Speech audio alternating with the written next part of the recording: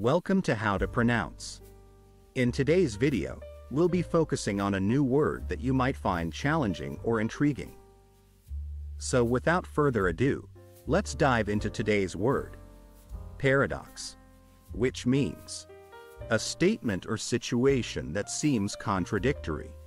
Let's say it all together. Paradox. One more time. Paradox. Now let's split the word into syllables and then pronounce each syllable one by one. Dox.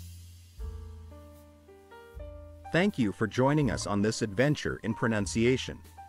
Remember, language is a journey, not a destination.